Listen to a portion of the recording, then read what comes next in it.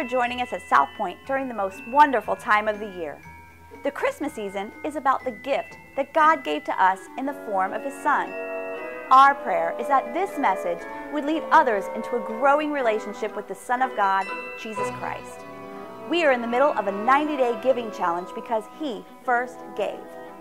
During the hustle and bustle of the Christmas season, we want to make sure our hearts and minds are focused on the real meaning of Christmas, Jesus. He gave so that we might in turn give to others. Today, we encourage you to engage in the teaching as we explore the gifts that were given to Jesus after His birth. Please go to our Facebook page or our website and let us know how this message has encouraged you. Now, let's listen as Pastor David brings this week's message. Hey, good morning. Everybody doing good? All right. Oh, man, great response now. Hey, a couple of things I want to mention. If you are in the Brower or Weiniger, I know, Bill, you teach in those small groups. If you're in one of those groups, would you just slide your hand up? Let me just kind of see you. Give me just a little bit of house lights for a second. All right, let me just kind of look around. All right, I see. Man, you're scattered throughout here. All right, good. Hey, can I just say to you all, thank you. Here's why. And I know lots of activity, lots of stuff's going on, but those two small groups, I caught wind of something you guys did with one of our local friends here. I know you guys went over to the Samaritan Inn. We've done a lot of work down at the Samaritan Inn and during the Thanksgiving season, kind of over the last month and a half. You all went down to the Samaritan Inn and painted a couple of rooms and then helped provide some ways for them to store clothes for families. If you're not familiar with the Samaritan Inn, it's a ministry in the inner city of Leesburg that helps families in a time of critical need that are without housing. And a couple of our groups kind of partnered with them. And Paul, thanks for leading an effort to be able to do that. And Jack, thank you guys for what you guys did to help with that, and Bill and all of those associated with that group. And I know you guys also, anybody ever been to North Dakota? Yeah. Well, let me just tell you, North Dakota in the summertime is cold, let alone wintertime. Listen, we moved here from Buffalo. We get cold. And sometimes some kids need hats and gloves and stuff, and I also heard about some hats and gloves you guys sent. There's an Indian reservation up there that does ministry as a Christian organization to help families and kids. And I just wanted to say to you all, those are hero-type stuff that happen in the midst of lots of activity. And I just wanted to say thank you. And all of you, if you're in those groups, I don't want you to clap, but everybody else, would you just say thank you, maybe by applause? Thank you, guys. Oh, yeah. I love it, love it, love it. Love hearing those kinds of stories. If you know of a great story, I'd love to hear about it. And by the way, don't be hesitant to share it with me and go, oh, I don't want him to share it publicly. I don't have to share it publicly. I just love hearing your stories of God's grace. As God shows grace in your life, you turn around and show grace. Did you look at all the presents back there in the back? Everybody gets what next week, there's going to be a whole lot of families come in here. We have 4 ministry partners that we're doing gifts for. But most of those, if not all of those wrapped up presents probably are for kids that are not going to have a mom or dad this Christmas. Parents are not there to be at home with their children for a number of reasons, mostly of which have been incarcerated. And so those wrapped presents are back there for them to have a present. By the way, it's not a present from South Point or you. It's a present from their parent. We just partnered with them. So what a way for us to show God's grace, and we're going to share the gospel with them. And so that's a really cool piece to what's happening during the Christmas season. And I got one more housekeeping thing. Can I do some housekeeping stuff, and then we can go straight into Matthew chapter 2. Hey, Hal, can you come join me, man? I know I've asked you last week if we could do this. I'm going to have him come join us. Hal, you graduated from Tavares High School last June, and graduated with a really good degree from Tavares High School. And my kids go to Tavares, my girls graduate from Tavares, and this is my son's fishing partner. And they fish a lot together, and he is one sad camper right now.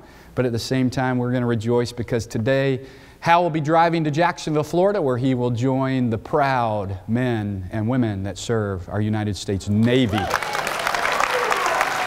Yeah. Awesome.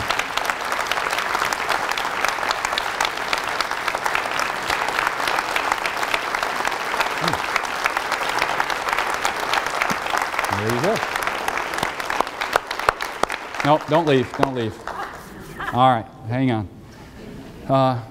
Here's what I'd like to do. Can we need to pray over him. You're going active service? Yes. So, yeah, big deal. Big deal. How many of you have served in our Navy? All right. Mom and Dad are a very active family involved in our church. Hal typically is kind of controlling lights for us in the services a lot of times. And so we'll miss him on our media team. But we are, rather than think of loss, we're going to think of partnership. So now a whole bunch of men and women are going to see an incarnational demonstration of who Jesus Christ is in the Navy. And may he serve Jesus well as he serves our country well. Is that fair enough? So we're asking for you to be commissioned like you're a missionary.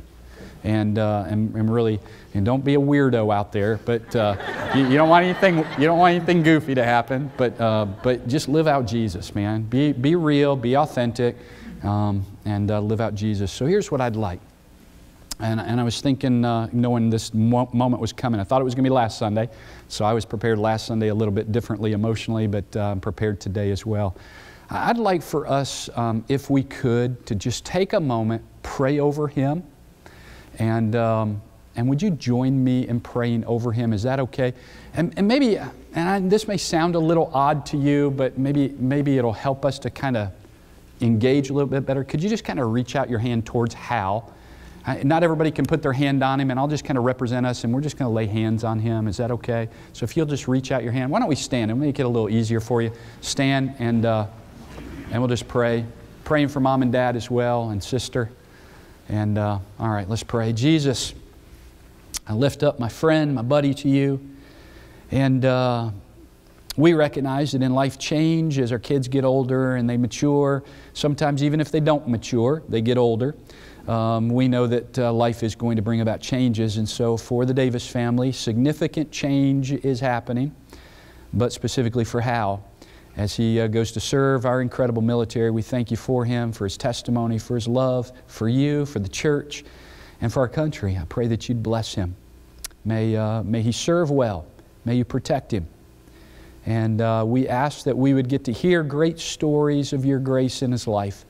May we not forget that he is gone, but may we continue to remember his life in the protection prayers that we offer on a daily basis, and may we continue to pray for him. So may he know that his church loves him. We look forward to seeing him when he comes back. I pray for the Davises as they travel to Jacksonville today, and the different meetings that they've got. May they have a sweet time as a family. I pray for Mama and Daddy. Give them courage and strength. And I pray for Hannah, and just love this family. I thank you for them.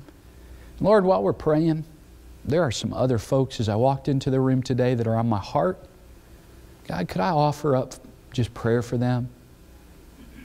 God, I pray for Barbara Cahalan, that has just had a lot of physical challenges lately.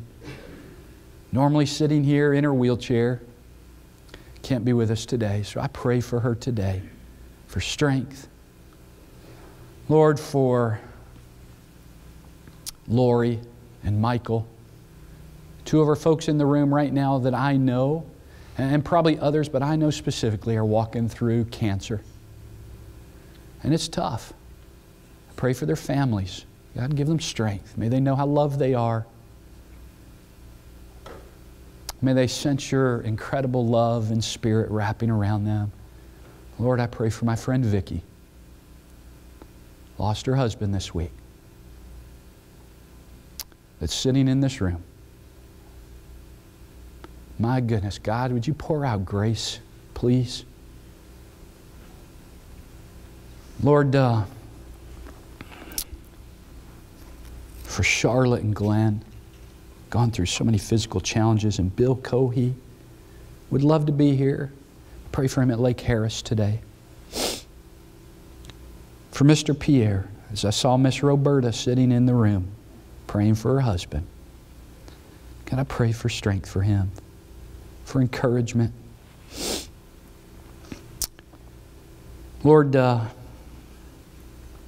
Those are just a few of the needs in the body of Christ here called South Point. So we lift these up to you, and in agreement together, this body of Christ, this expression, affirms together that we recognize you can heal. We recognize that you are the great physician. You are also the great protector. And so we ask, in the precious and holy name of Jesus, that these things would be done for your glory.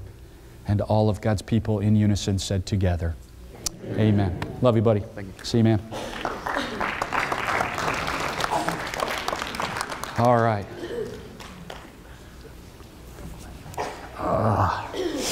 All right, let me gather myself. Last year at Christmas, this is one of the gifts I got last year at Christmas. I wanted to show it to you because this is the first time I'd ever gotten a gift quite like this one. I like this kind of stuff. You know, whatever you think of me, whatever. But I had never had these little strips in here. They're little incense strips. I'd never had those before. I kind of thought of those. I didn't grow up in that kind of a family. I kind of thought of that as 60-ish, from the 60s. Kind of felt a little weird. But I got sporty one night, and I was doing some school work and working on my graduate work, and it was a year ago. And so I did it typically in our daughter's room, and so I had the door kind of pushed to, and I had taken one of those out, and I had lit it up. And maybe you're like that, and this little jar came with it. Thank you to the person that gave me this. This was a really cool gift for me. And what I did was I lit it up, and it's this little stick. And you light these things. I didn't even know how to do it. I actually Googled how to do this. I don't know why that's funny, but I think that's how you do it. And it puts off this scent. Now, the scent that I wanted to burn for you today, you are going to smell this. This is frankincense. Ooh. Now, I'm going to tell you that I about lost my voice in the first service as this thing burned the entire time. And I can tell it's already getting to me again. So I'm going to let it go for just a second. And here's why. Scents are, things like this, they trigger memories for us. If you've ever thought about the way when you smell something, it allows you to remember something. Are you smelling it yet? Yeah. All right, good. Those in the back aren't smelling it. It's coming. All right, is it getting strong? Yeah, some of you want it to go over your heads.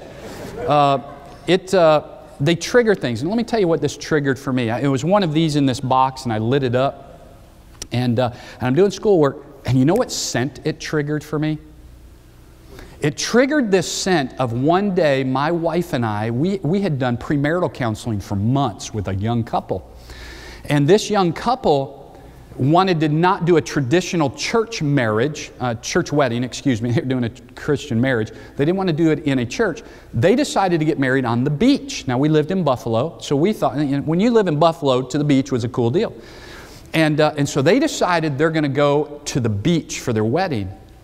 And they needed just a few people to come. So mom and dad, grandparents, siblings. Not all the siblings, just a couple of the siblings got to go. And that was how they paid, but they also took the minister and one guest. So I took my wife. So we had to do some preliminary work before we got there and a little bit of background work after they left. So we were there for a whole week in St. Lucia. Yeah, so if you're ever thinking about getting married or redoing your vows on the beach, call me. I am available. If we're going somewhere in the islands like St. Lucia. And I was burning this thing, and it reminded me of the time we were in St. Lucia. And I'm doing schoolwork. I've got headphones on. I've got this candle burnt, this stick burning, and I'm just having the time. And all of a sudden, people charge into the room. What's the smell? What's going on? And everybody's eyes are like swelling up and pouring out. And I had to immediately kind of do like this. Woo, let's put that thing out. Because it just got overwhelming. The scent was overwhelming. Now, can you imagine giving this gift to a toddler?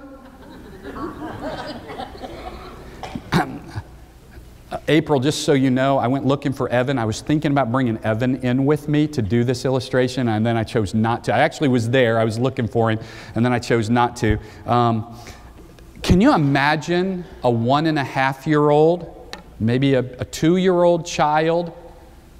This is their gift? Seems odd, doesn't it? I mean, when you think about gifts for a toddler, we think, let's get them a ball, a push lawnmower to be like Dad, or a lightsaber. We think about those kind of gifts, a ninja. But incense? Why give a toddler, a child, incense? It almost seems irresponsible. So, I got to thinking about the gifts that were given to Jesus. And incense, frankincense specifically, was one of those gifts. People are coughing in the room from my incense. I'm so sorry. I put it out quick. I'd let it burn the whole last service. Can you imagine that being the gift that your child, if you had a grandchild and you showed up at the birth of that child and you said, hey, I'm gonna give this baby some incense. Seems a little odd, seems a little crazy. But that's what we're doing this Christmas season. We're trying to think, rather than just take our theology from a song or from a Hallmark card, let's take it from what does Scripture have to say, read it, make application. How does this apply to our lives? So that's really what we've been doing. And last week we talked a little bit about the gold, and I'll reference it again as we go this week. And today I want to talk a little bit about maybe one of these other gifts. Because in a word-for-word translation, which by the way today I'm going to read a thought-for-thought translation, not that that makes a big deal to everybody in the room, but just so you know. That's why sometimes I'll say, well, there's a different word used here. A thought-for-thought might use the word incense.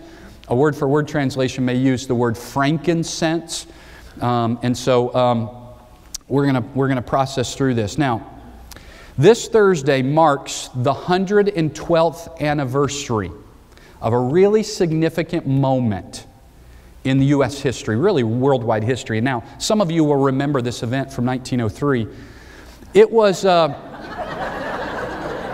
said it in the first service, not one single laugh. Nothing. It was like, all right, everybody missed it. It's probably because majority of them were there at this event, and I'm sorry. I love you folks from the first service. You're incredible. You're not really 112. But in 1903, there was a couple of guys from Kitty Hawk, North Carolina. And you'll remember what they did. They flew for the first time. And they were so excited. What they did was they sent a notice to Catherine, their sister. And they said to Catherine, these are the Wright brothers, and they said to Catherine, Catherine, you are not going to believe it. And here's kind of the quote from their comments to their brothers. They said, we just flew a plane 120 feet. And go on to say a few other things, and she's all excited. And we're going to be home for Christmas. And Catherine was so excited. You did it, guys. You did it. It's awesome. You flew a plane. It's going to change the course of humanity. It's awesome. And I cannot wait to see you in just a few days as you're coming home for Christmas. I'm so excited to see you. And so Catherine, as most sisters would do, or a sibling would do, goes down to the local newspaper and says, hey, you got to write this. You got to write this down. You got to let everybody know my brothers just flew 120 feet. I mean, it was incredible what they're telling me about. It was unbelievable. They flew 120 feet. Man has flown. And when they get home, you can see them because they're coming home for Christmas. And the reporter was so excited. He said, I'm stoked about it as well. I cannot wait to see your two brothers. And he writes one piece. The Wright brothers are coming home for Christmas. That was it. Never mentions they flew a plane.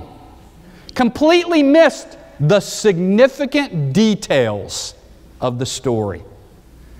And I'm afraid sometimes at Christmas, that's what happens with Christmas. We miss the significant story of Christmas. And we get caught up in singing a song like, We Three Kings of Orient Are. And then we realize, wait a minute, Scripture never even says it was three kings, let alone three people. let alone from the Orient. And we can create a Christmas theology that perhaps doesn't often line up with Scripture. And so all we said was, this Christmas, let's press pause, and let's take a few Sundays during the month of December, and let's just take a look at what does Scripture have to say about the most significant news to all of mankind. God came to earth in the form of a baby. He didn't come in the royal pomp and circumstance as a king. He came as a baby. I mean, it's pretty crazy to think about.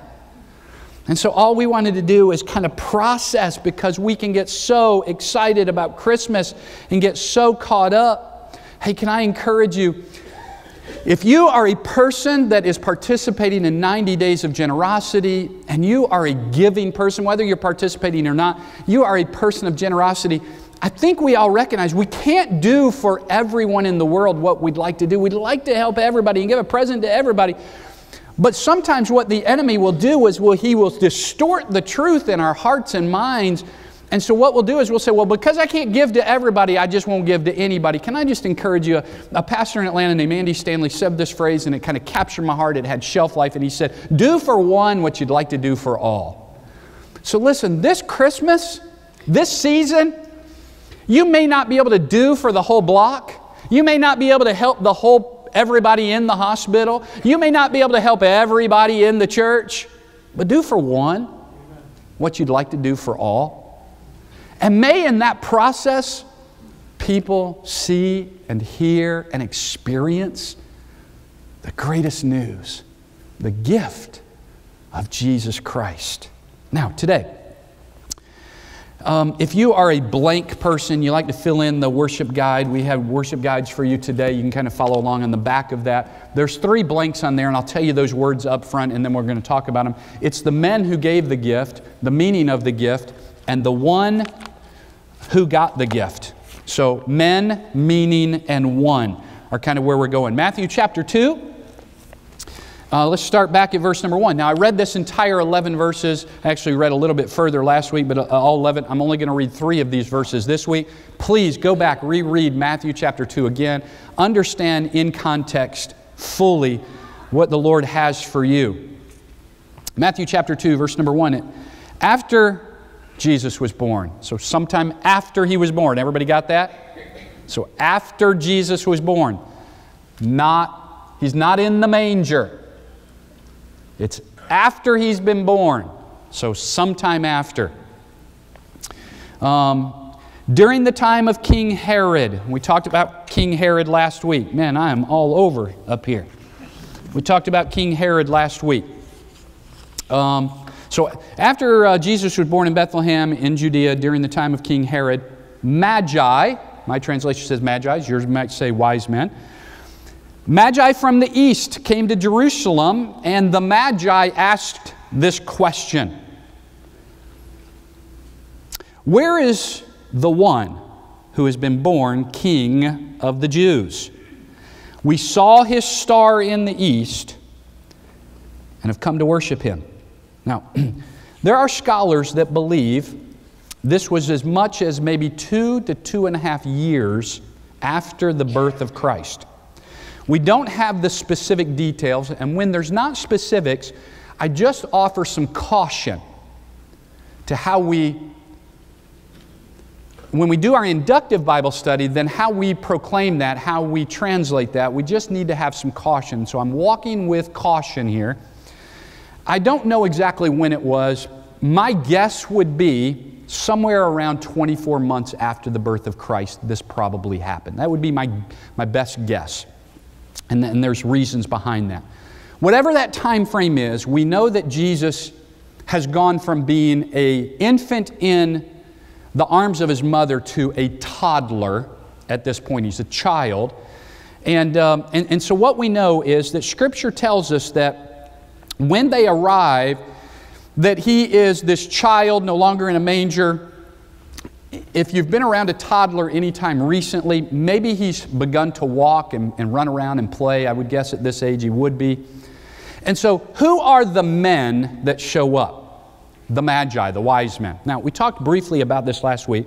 And I just want to make a couple of more comments to help you understand the significance of what this Jewish writer Matthew had to say about these guys when he says, it was during the time of King Herod, and I processed that last week, the Magi came from the east. Now, there is significance to what we're talking about today regarding the Magi. In short, here's kind of a good way to think of it. If you are a student of Scripture, you will know there are 12 tribes of Israel. If you're not a student of Scripture, it's okay. You've come to a safe place where we want you to grow and learn and know more about what Scripture teaches. What Scripture teaches is there were 12 tribes named after the 12 boys of Israel. One of those tribes is called the Levites. Now, some of you, as soon as I say it, you kind of know the significance of what the Levitical tribe or the Levite tribe is. That's the priestly tribe. So, for all of Israel, the priest would come out of the tribe of Levi. Does that make sense? Okay. If that can make sense and you can connect those dots, then this will help you to understand the Magi. Think of it this way. This is the priestly tribe, for the most part, of the Persians. Now there's biblical credibility to this. This is the priestly tribe of the Persians, who have been around for hundreds and hundreds of years prior to the birth of Christ. We know, we saw Daniel last week. We talked about the influence Daniel had on them. But we know it's more than that. We know that there are multiple times in Scripture where they are referenced. Now, here's a little bit of background on the Magi that I'm hoping will help you to understand this particular part of the birth of Christ. No one could become a Persian king without first doing a couple of things. So when you look at the Hebrews, you look at the people of God, the Jewish people, the Hebrew people, there would be a process that they would go through to become the king. And we know that God's original intent was not to have a king like all the other nations. The Persians aren't like that. They are the other nations. So they're perfectly comfortable with having a kingship. But what they did was they established some specific things that helped them to identify the best way to install a new king. For example, a new king in Persia would not be installed as a new king without first mastering the spiritual disciplines of the Magi. Now, to help you kind of get a feel for this, think of it this way. If a king is going to be installed as the new king, he's going to sit on his throne and they're going to put, let's say they put a crown on his head and he's the new king of Persia. What they would do is the Magi, because they had these spiritual disciplines involved in their life, the king would have to master those, but also he never was placed in a position of kingship or on the throne without first the Magi, the wise men, anointing him. Well, part of the anointing process, they used a fragrant oil called frankincense. Now, it's really interesting because when you read through the Old Testament, and I know a lot of you have read through the Old Testament, some of you are still trying to figure out if you want to read the Old Testament to get a full understanding of it, I would encourage you, read it. It's fascinating, incredible. It's the Word of God. It's life-changing. 11 times in Scripture, you are going to see references to the Magi. Matter of fact, there is a famous Old Testament phrase. I'm going to say it, and now you're going to go, oh, that's what that is? There's an Old Testament phrase that goes like this: the laws of the Medes and Persians, or the law of the Medes and Persians. Read the book of Esther. There was the law of the Medes and Persians. Read the book of Daniel. There was the law of the Medes and Persians. What is that? These are laws that were established by the king. Not Israel, a Persian king.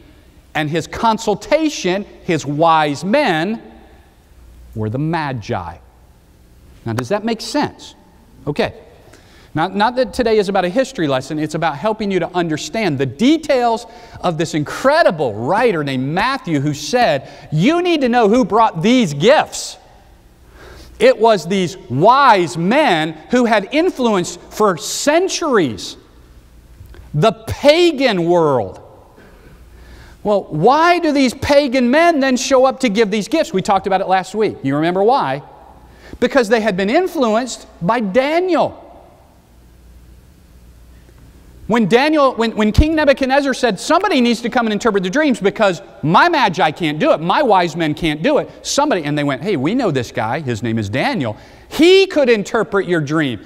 And when King Nebuchadnezzar's dream is interpreted, he's so impressed, he puts Daniel, a God-fearing man who understood the Scriptures, over these wise pagan men. So Daniel was able to influence them. How cool is that?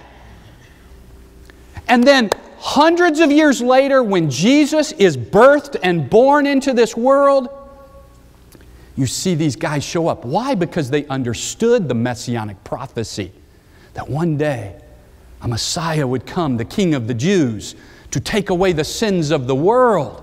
I mean, it's really, when you start to understand Matthew chapter 2, it just captures our hearts. It's so impressive. But he said in here that Magi came to Jerusalem and they said, where's the King of the Jews? And we saw a star in the east. We don't even have any specifics on the star. And I thought about talking about the star, but for sake of time, I'm not going to. But there was a star. There were Magi. These are some of the details of the birth of Christ. Now, listen to verse number 11 and read the rest of chapter 2 on your own. Coming down to verse number 11. On coming to the house, so when the Magi show up at the house, these wise men, when they show up at the home, they saw the child with his mother. Child, it's a literal reference to probably a toddler. They bowed down and worshiped. That's the first key indicator. It was about the condition of their heart first, not their offering. I'm going to say that one again. It's one thing to give an offering, but if the condition of the heart is not pure, then the offering is not acceptable to God. That's a big deal. They bowed down and worshiped Him. They opened their treasures and they presented Him with gifts of gold and of frankincense and myrrh. See, the wise men understood He is the King of the Jews, and every king, anytime you come into the presence of a king, you give a gift of gold. So they brought gold. We talked about that last week. But frankincense? Why? Why? And I've got a couple of ways we could illustrate that up here, and I'm just going to set them out here as a visual for you to understand. My guess would be, and I think this would be a good way for you to think about it. It could have been an oil substance, which may very well have been the case, or it was probably not a stick. I'm just using this to illustrate it. My guess would be it was probably a powdery substance, and I'll kind of help you to see that. So what is the meaning of this gift? What is the translation of frankincense? How does that connect with us and resonate with us? Because it's this highly prized, expensive scent. Well, to help you understand it, I'm going to give you a visual here. This is a Boswellia thyrifera tree. Now, aren't you glad you came to church to learn that? That's what that tree is right there. And in the wintertime, in the Sinai Peninsula, what they would do is this tree, they could cut a slit in the base of the trunk of the tree, and out would come this ambery yellow gummy resin. If you've ever seen maple trees give off maple syrup, think of it that way. And it would give off this yellowy and reddish gummy substance out of the tree, this resin that would come out of the tree, and we call that in the English language frankincense out of this tree. And they would capture that And they could do a number of things with it, but most of the time in first century what they would do is they would take that gummy substance and they would spread it out and let the heat and the sun and the air dry it out, and then they could smash it up into more of a powder feel to it. And then they could do a number of things. They could transport it a little bit easier, and what would happen in Israel, in Jerusalem, is you could get this expensive powder form in Jerusalem at a high cost. Not everybody carried this stuff, but it could be imported into Jerusalem and then sold in the marketplace, and they would use it for a number of things. And Scripture tells us a number of times that it's actually used. And after it's harvested, this is important to you and I, because as a Christian, as a follower of Christ, you're going to see that there is a reference. I said earlier 11 times. It's actually 17 times. 17 times there's a reference to this in the Scriptures about the importance of frankincense and what it represents. Now, here's kind of the skinny of this. It was mostly, and almost every time in Scriptures when frankincense is mentioned, it is in connection with the priesthood of Israel. Now, this is important to you and I, because the priesthood of Israel, the Levi tribe, which we talked about just a moment ago, what they would do is they would ordain one of the new priests by taking a mixture of frankincense with some oils, and they would anoint the new priest over Israel. Another form of the way they used frankincense would have probably been in more of a powdery substance, where they would put it in a basin, could light a fire under it, just as you saw me light a fire to it, and it puts out an aroma. And many of you in this room smelled that aroma. And they would offer this. A good example, Leviticus chapter 2. Leviticus chapter 2 gives a time where the priest would offer up a sweet, you ever heard this phrase, a sweet smelling savor, or a sweet smell to God. So when they brought their offerings, when the priest brought their offerings, you remember what the offerings were? It was the slaughter of an animal. Now, if you've ever been around the slaughter of an animal, it may not smell real good after some time. So one of the things the priest would do was offer up the scent of incense, and frankincense would have been one of the things the priest would have used to offer up. Kind of think of it like this. When the priest would offer up at the meal of offering, one of the celebrations that the Israelite people did, at the meal of offering, one of the things that they would do is burn frankincense, so that, and I'm going to use modern day language, this isn't exactly how God would say it, but I hope with integrity this will make sense. Wow, that smells good, is what God would say. As He's in heaven, He would be able to say, that smells good. Now, it's not just the scent. It's about the condition of the heart. It's the offering of His people. But for us, man, we think linear. We're going to offer up a scent.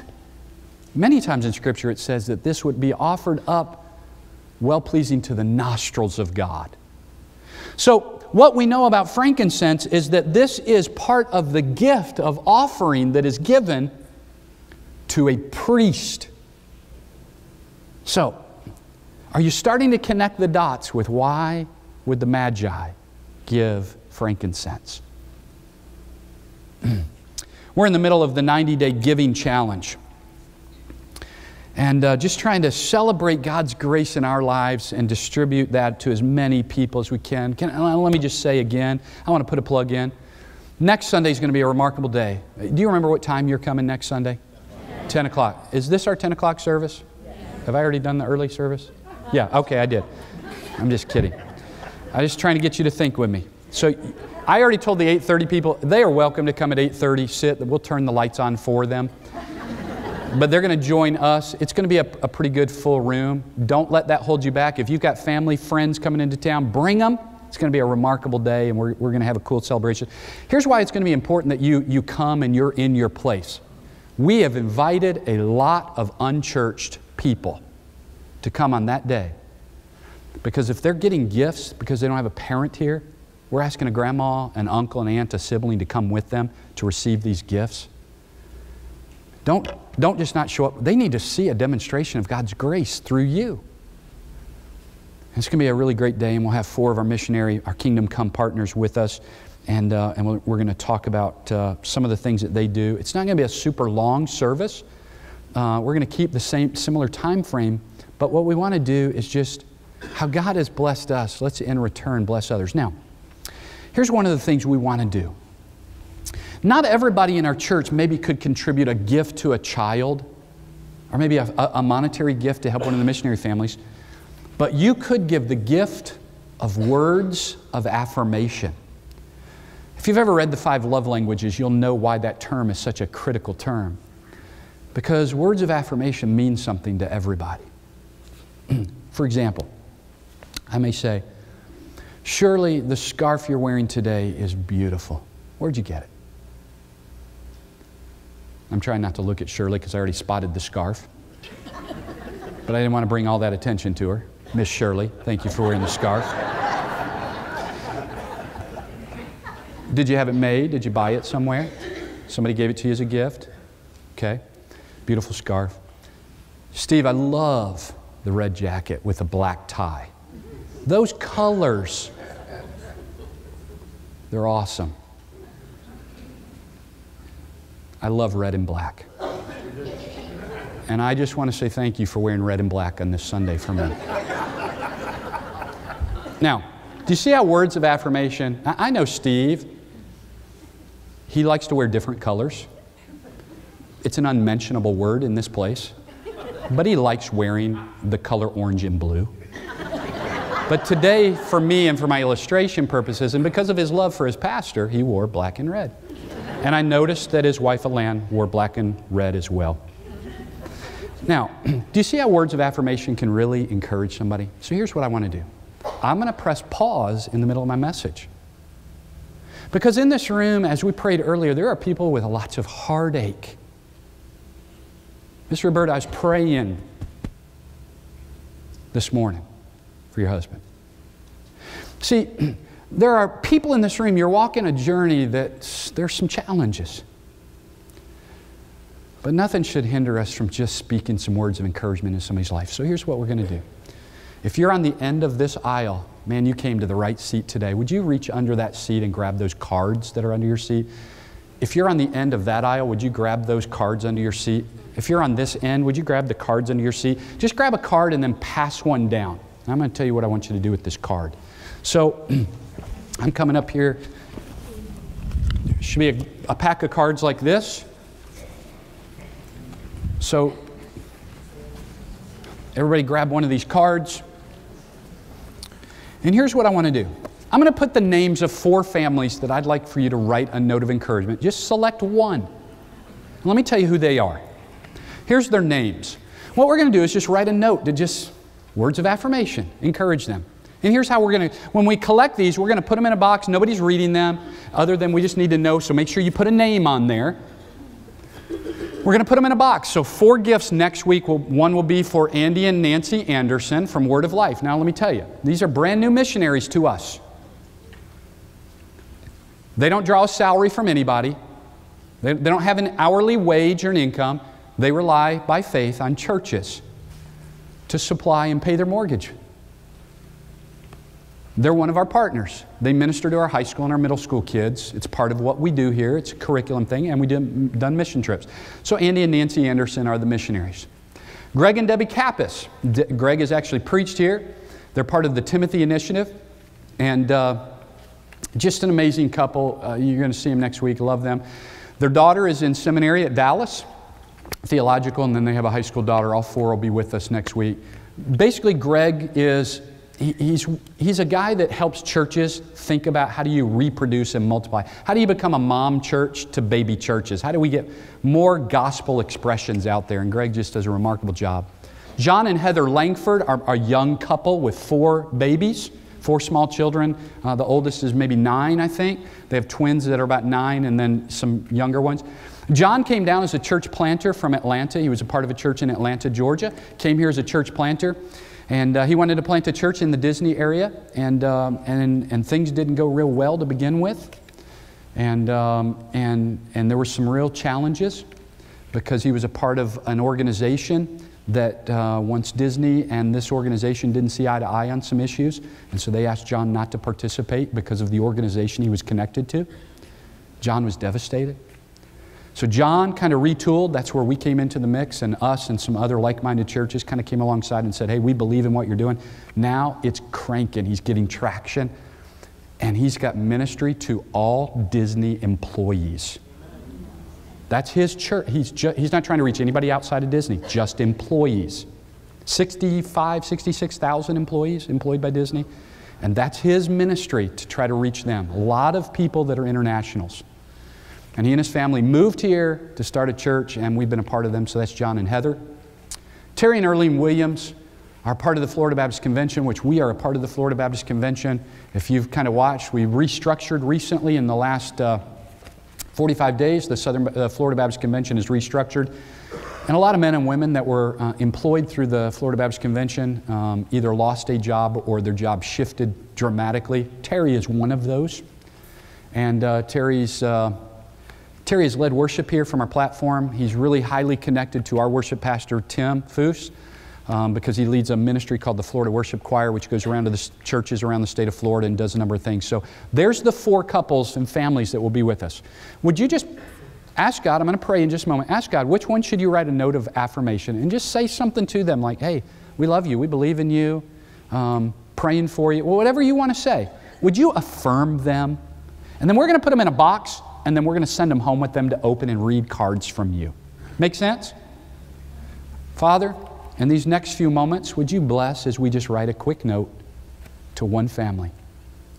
May you use our words to affirm them, to keep going, to keep serving, keep living for you. In Jesus' name, amen. As the music plays, take a minute, write a note real quick.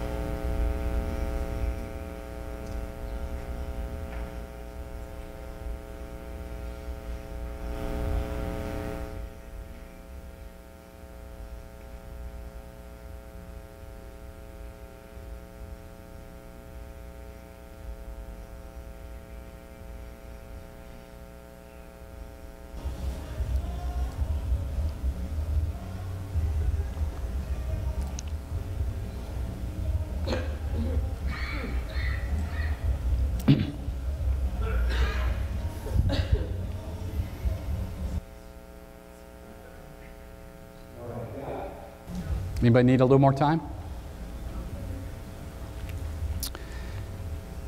Any unused cards, you're welcome. If you want to write more than one, you're welcome to. I'd encourage you maybe not during the rest of the sermon to write it unless you're just compelled to do so.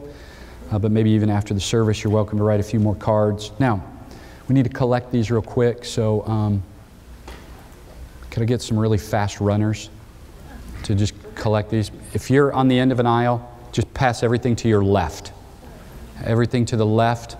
And Tom, can you grab them over on that, going up that aisle for me, just down that left side? John, you got this left side. Hunter, can you just kind of go up this left side and grab these for me? And then somebody in the back will grab those cards, so just pass them down.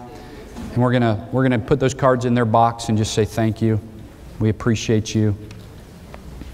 If you need more time, hang on to your card, and you can finish it and just drop it off at the back after the service is over. So these will be great cards for us to just show some generosity through words of affirmation next week.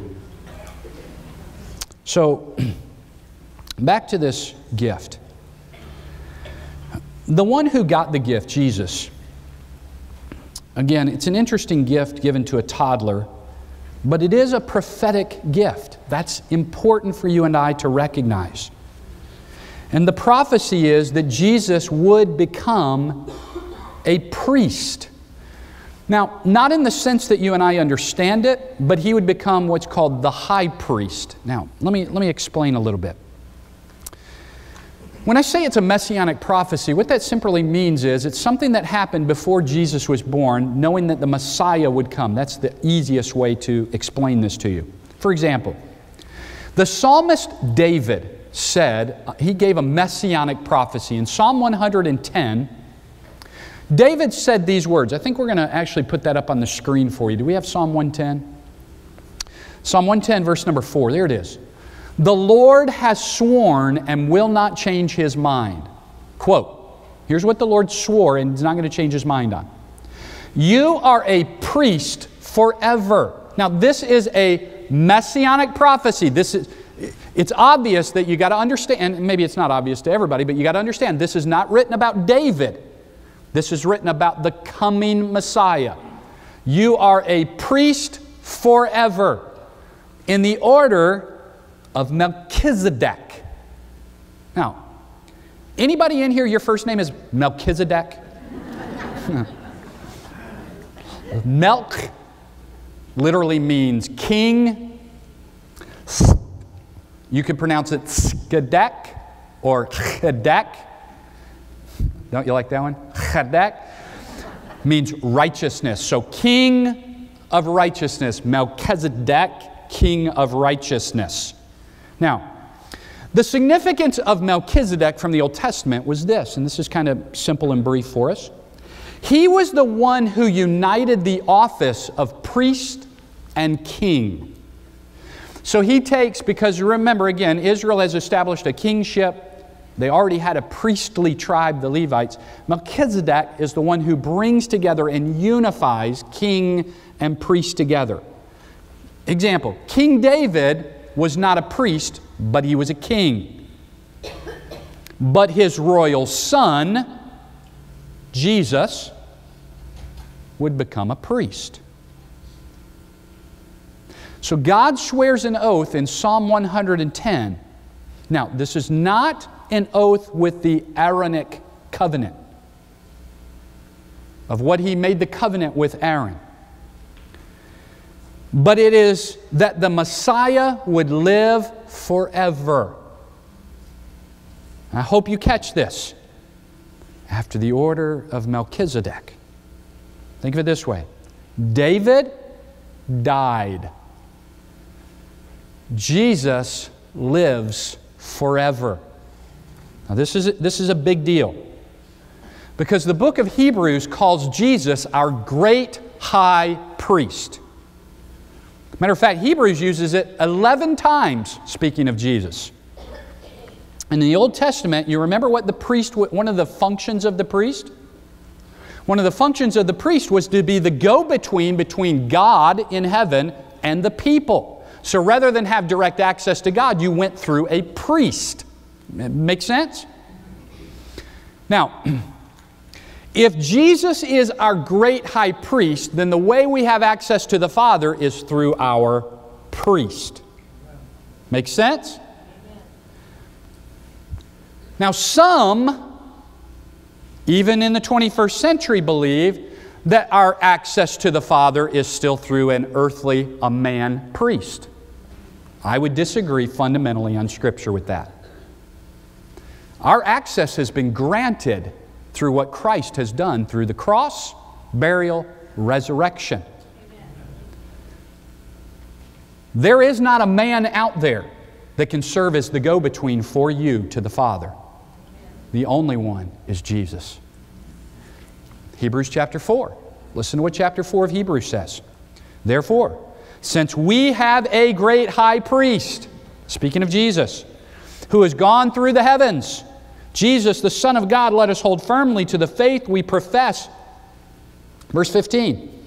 For we do not have a high priest who is unable to sympathize with our weaknesses. But we have one, speaking of Jesus, who has been tempted in every way, just as we are, yet without sin. Chapter 10 of Hebrews says this, verse 12. But when this high priest, or when this priest had offered for all time one sacrifice for sins, what was that? The cross. Jesus, the high priest, went to the cross. He offered sacrifice once for sins. Then what did He do? He sat down where? At the right hand of the Father. Now, why is this important? Now, think of it this way. In the temple, in the first century temple, even prior to first century, out of all the different articles of furnishings, and the temple was elaborate, it was beautiful. Out of all the articles of furnishing in the temple, there was one thing not in the temple. A seat, a chair. Why? Because the work of the priest, it was symbolic that the work of the priest never ends. He's always doing work. He's always offering sacrifice. He's always offering for the people. Now, I get pretty excited. I actually have chill bumps right now on my arms. Because when I process and think about the significance of Jesus and what He has done, He leaves heaven. He could have come in with pomp and circumstance, and He didn't. He came in the form of a baby. Think about it. I mean, He could have come in with an entourage. He could have come in with both guns smoking. He didn't. He came in humility, in the form of a baby. Jesus lives a sinless life. Hebrews 4 says, tempted just like you and I, but did not know sin. None of us in this room can say that. Every one of us have given into a temptation to sin. Yet He knew no sin. And what does He do? He goes to the cross as our substitute. What you and I could not do to pay the price, what you and I could not do to earn the favor of God, what you and I could not do to earn the righteousness of God, had to be done through sinless, perfect blood sacrifice. And there was only one that could do that, and it was Jesus. And it was His sacrifice on the cross, our substitution, who took sin on. Jesus dies on that cross. 3 days later, we know the story. He rises again. He rose from the dead, and you remember He appeared to a number of people. He spends the next 40 days preparing them, igniting them for the movement we now call the church. The grace era had begun. No longer is there a need for the priest because the great high priest has handled it all. The great high priest Jesus has paid once and for all for sin. And what does He do? He goes back to heaven. After that 40 days, He ascends back to heaven. And what does He do?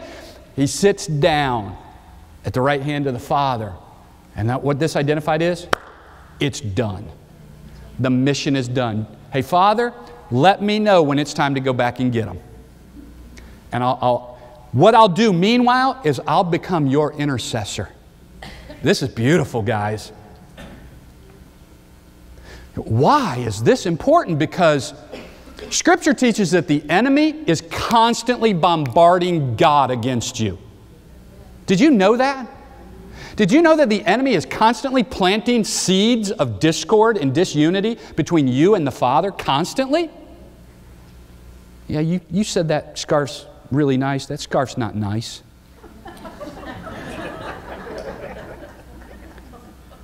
Red and black.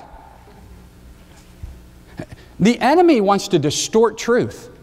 And he'll do anything he can to distort it, including your relationship with the Father. So who is at the right hand of the Father? Oh man, is this not good? He is at the right hand of the Father saying, I didn't need a chair back on the earthly planet. I didn't need a chair in the temple as all the other priests may have wanted one to sit down because they got tired. But they didn't have a chair in the temple because they couldn't complete the mission. There was no reason to sit down. I've completed the mission. It's done. I have won, and it's over. Father, they're yours. And when God the Father looks down at you and I, those of us that have given our lives in faith to Him in Jesus Christ, through Jesus Christ, how does He see you? He sees you as righteous. Oh, that's good news for me. He sees me through the blood of Jesus, who is at the right hand of the Father. This is such a good piece of the Christmas story that sometimes we can just read and go, well, yeah, Jesus came and He put on some flesh and then it was over. Man, The Magi identified through the wisdom that Daniel poured into them that one day one would come who is greater than all, and he would go to the cross, he would finish and accomplish the task that no other man could do, and one day he will ascend back to heaven, and then he will sit down because he has completed it all. Jesus, you reign.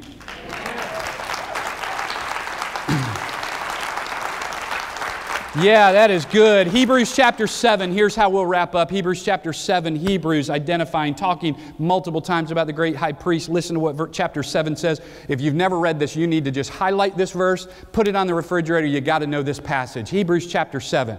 Now, there have been many of those priests, since death prevented them from continuing in their office.